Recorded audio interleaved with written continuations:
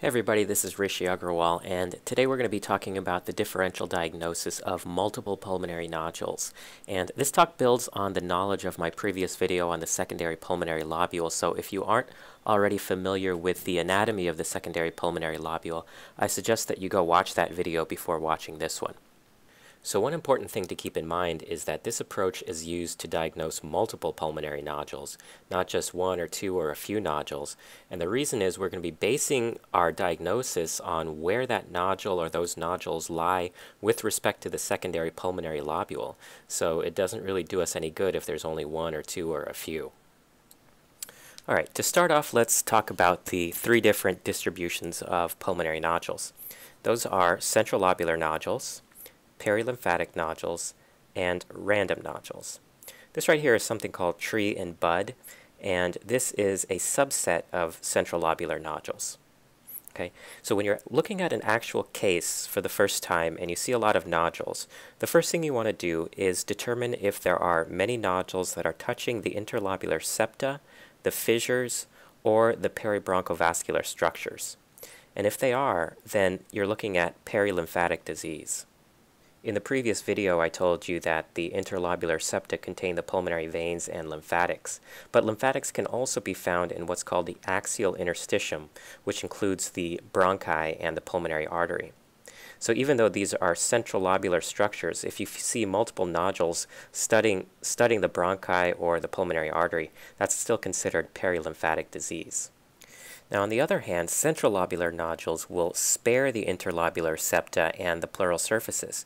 So if you see a bunch of nodules and you see about a 1 or 2 millimeter clear space between the nodules and the septa or the fissures, then that means you're probably looking at central lobular disease. Okay, so it's best to just look at a few examples. So let's start with this case. Okay. As I'm scrolling through this case, I'm seeing many nodules, and I'm not really interested in these large nodules. I'm really interested in these small nodules. And these small nodules seem to be studding the vessels, and they seem to be along the fissures. So I would say that these nodules have a perilymphatic distribution because they seem to be clustered along the peribronchovascular structures and along the fissures. And another way to look at it is to look at the sagittal images. And on the sagittals, you could see that many of these nodules seem to be occurring along the fissure. And if we go to the right side, we could see it even better. Many nodules along the minor fissure, the major fissure here. So these have a perilymphatic distribution. Now, of course, the other big clue here is if we look at the soft tissue windows, we could see that there are multiple enlarged mediastinal lymph nodes and hilar lymph nodes, and not only that, but many of them are heavily calcified. So this is a case of sarcoid. And sarcoid is one of the prototypical examples of a disease in which the nodules have a perilymphatic distribution. The other common things in that differential include silicosis, Kohlwerker's pneumoconiosis, and lymphangitic spread of cancer. Let's take a look at another example. So in this person, I'm seeing nodules already in the apices, and these nodules abut the pleural surface. There's a calcified nodule. And then there's some nodules here, tiny ones, that are abutting the major fissure. You could see them here. So already I could tell you that this is not a patient with central lobular nodules, okay, because there's too many nodules that are along the fissure and along the costal pleura. The only question is whether this is truly a perilymphatic distribution or whether it's random. And I'm just going to have to scroll down more to see if I can convince myself that this is truly a perilymphatic distribution of nodules. And right here, actually, I'm seeing a secondary pulmonary lobule. Here's the central bronchus, and this is the interlobular septation. And you can see that there's nodules along the interlobular septa. And as I scroll up more, I'm seeing more interlobular septal thickening with nodules along the interlobular septa. So that convinces me pretty well that what I'm looking at is a perilymphatic distribution of nodules. Let's take a look at the mediastinum and see what else we can find. Put it on soft tissue windows. We can see that there's multiple calcified lymph nodes in the hyla and in the mediastinum. Some of these calcifications have a sort of eggshell type of appearance, and that's something you could see with silicosis, although you could also see it with sarcoid. This person did have a history of silica exposure at work, and this was a patient with silicosis.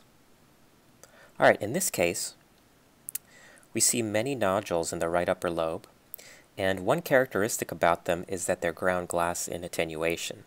So that pretty much rules out perilymphatic nodules. Perilymphatic nodules are pretty much always going to be solid in attenuation. So the only question with these is whether we're looking at central lobular nodules or random nodules. And if you look closely, you could see that there is 1 or 2 millimeters of sparing of these central peribronchovascular structures, the bronchus and the artery. And there's also 1 or 2 millimeters of sparing of the costal pleura here. So that indicates that we are looking at central lobular nodules. Now if we keep looking here, another thing that you'll see are these branching structures with smaller solid nodules at the end of the branches.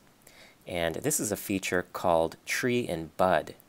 And tree in bud is a subset of central lobular nodules. So when you have central lobular nodules with tree in bud opacity, that almost always means that you're looking at an infectious process. It's not specific for an etiology. You could be looking at TB, it could be a garden variety bacterial infection, it could be fungal infection, but it pretty much always means that you are looking at some kind of infectious process. Now let's go back to this diagram and talk about random nodules. Random nodules are going to be nodules that seem to touch the pleura, they touch the interlobular septa, they can touch the central bronchovascular structures, but they're not going to be clustered around those areas like perilymphatic disease, and they're not going to uniformly spare those structures like in central lobular disease. Okay, so random nodules are going to have no apparent pattern to them. So as opposed to central lobular disease, where the nodules are spread along the airways, in random nodules, the nodules are spread via the bloodstream, hematogeneously. So the differential for random nodules includes things like metastatic disease and miliary infection, such as miliary TB. Now in this case, there are multiple small pulmonary nodules. So in trying to decide what the distribution is, we're going to look first at the pleura, and we could see that there are some nodules that touch the pleura, but they don't seem to be clustered along the pleura. Some nodules touch the pleura, some nodules seem to be sparing the pleura. So in this example, there is no real definitive distribution, and these I would consider random in distribution. Now the other big clue here is that there's a large area of consolidation and even cavitation in that consolidation. And this is a patient with miliary TB. Finally, I want to show this chart which summarizes everything we just talked about.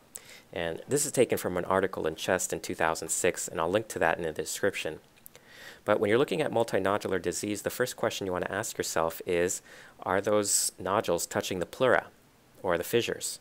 And if the answer is yes, and they seem to be clustered along those areas, then you're looking at perilymphatic nodules. And the big things in the differential there are sarcoid, silicosis, and co-workers. If they don't seem to be clustered along the fissures and pleura, then you're probably looking at random nodules, in which case the differential is metastatic disease or miliary infection. Now, if they seem to be sparing the pleura or fissures, then the next question you want to ask is, do you see tree in bud? Because tree in bud is a great sign of some type of infection. If you don't see tree in bud, you still could be looking at an infection, but you also want to expand your differential into things like subacute HP and respiratory bronchiolitis. Now that's going to be it for this video. If you read any chest CT at all, I highly recommend that you read the article that I referenced earlier, which I'll link to below. I'm also going to make another video showing more examples of some of the other things in the differential diagnosis. If you have any questions about this topic, feel free to leave a comment below, or you can direct message me on the About page of this channel. Thanks a lot.